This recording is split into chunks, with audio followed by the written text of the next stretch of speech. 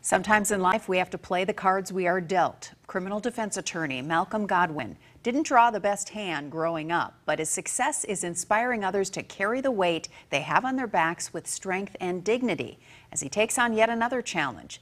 Wait News anchor Lisa Hutson has his inspiring story. I can be that bridge that would actually care. Malcam Godwin knows how heavy life can get. An unfortunate incident happened with my cousin where he was killed.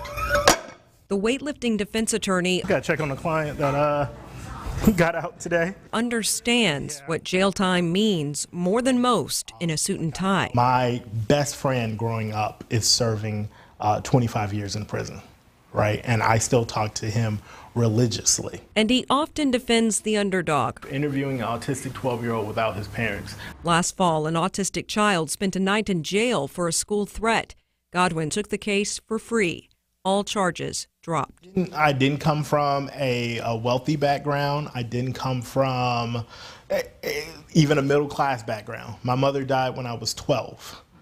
So much of my life was just me and my older sister kind of just trying to survive. At 22, his sister Katisha took on the job of raising her 12-year-old brother, all the way to his cap and gown from Wake Forest Law. I would either sleep in my car or I was sleeping in the library, like in the basement area, because I didn't have money. I didn't have anywhere to go, only because I knew the end goal. Adversity builds character. Like it does, adversity came back again, this time in July of 2020, when Katisha passed away from breast cancer. Losing her kind of flipped a little bit of a switch.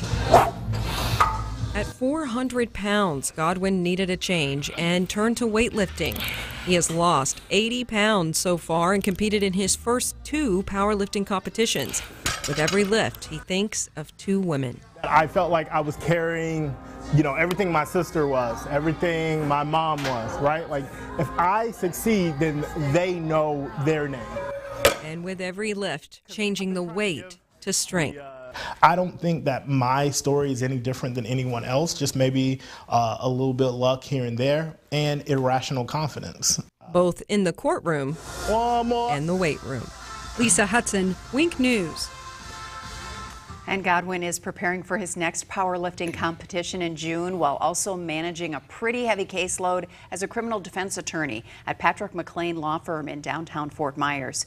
Now, if you have someone you'd like to nominate as an inspiring person, email us at tips@winknews.com. I think he will inspire a lot of